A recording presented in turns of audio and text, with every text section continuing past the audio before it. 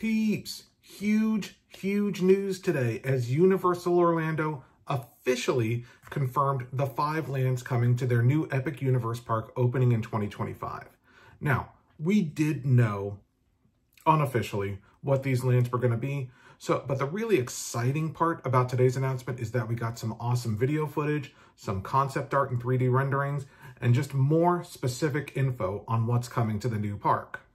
So, if you are not familiar with Epic Universe, if you're one of the few people that's not familiar with Epic Universe, it is Universal's upcoming 4th theme park in Orlando, Florida. So they currently have Universal Studios Orlando, Islands of Adventure. They consider Volcano Bay a theme park, even though it's really more of a water park. And Epic Universe will be their upcoming 4th park. And when it opens, it will open with 5 themed lands, 4 based on IPs, 1 more of an original concept. And it also seems to be taking into account that people really like the more immersive experiences that we've seen out of theme parks lately, like Disney's Galaxy's Edge and Universal's own Harry Potter worlds, or Harry Potter lands, Wizarding World of Harry Potters. And so the park will really be more like 5 immersive lands when it opens, rather than kind of generic themed areas with specific rides. So officially confirmed today is that the 5 lands that will be at opening of Epic Universe are the Wizarding World of Harry Potter, Ministry of Magic, which will take place in 1920s Paris to the 1990s British Ministry. So it's a bit more of a time jump kind of thing. And it will explore the international wizarding community and the magic that connects them in the Wizarding World of Harry Potter. Next up, and perhaps the second most exciting concept for me, is Super Nintendo World, which will feature a lot of what we already have in California in Super Nintendo World at Universal Studios Hollywood, however, with some additional lands and rides. So what's coming to this Super Nintendo World will be rides like the Mario Kart ride, as well as a new Donkey Kong Country themed land and ride. Third, we have How to Train Your Dragon, Isle of Berk. In How to Train Your Dragon, it's going to be based on the popular franchise, a series of movies, a number of television series that will feature these awesome dragon-themed rides, and a colorful Viking village at the heart of Berk, which is kind of the main land of that franchise. So there will be boat battles, Viking halls where you can have feasts, and a number of different themed rides. Obviously, the land I'm most looking forward to, Dark Universe, which will feature experiments from Dr. Victoria Frankenstein, according to the press release, and a shadowy landscape where monsters roam.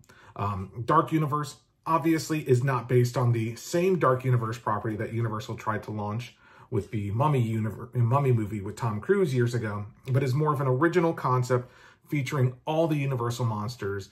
Current rumors suggest that there will be a ride that will have all of the Universal monsters contained in it, as well as a roller coaster themed to the werewolf. Now, more details have been revealed about the central hub of Epic Universe, which will be known as Celestial Park. Celestial Park will feature acres of rolling gardens, waterways, strolling pathways. It's really a very park-themed environment at the center of this giant theme park.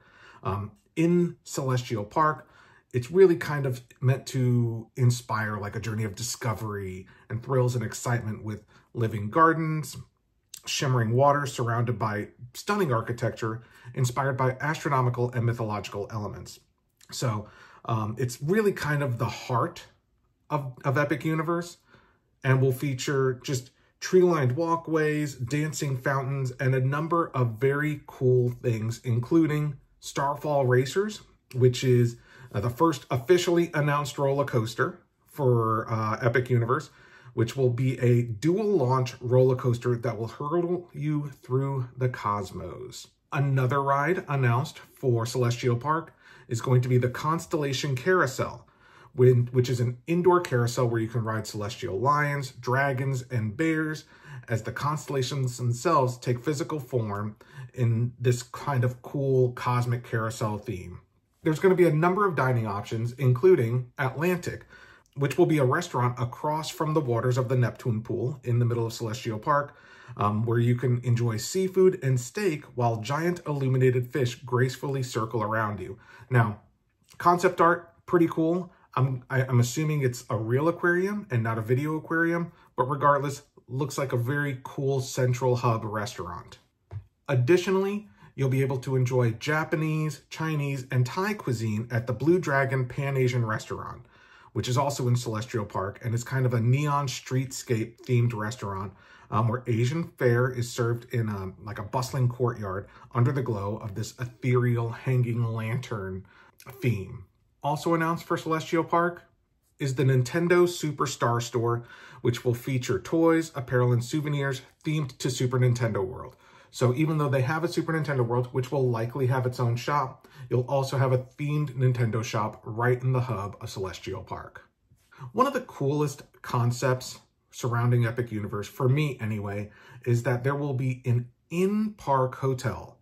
The Universal Helios Grand Hotel is going to be located inside Epic Universe at the end of Celestial Park, and it's designed to transport guests to a world where the heavens and earth unite. It's going to have 500 rooms, one-of-a-kind views, and a decorated entrance themed the same way as the theme park.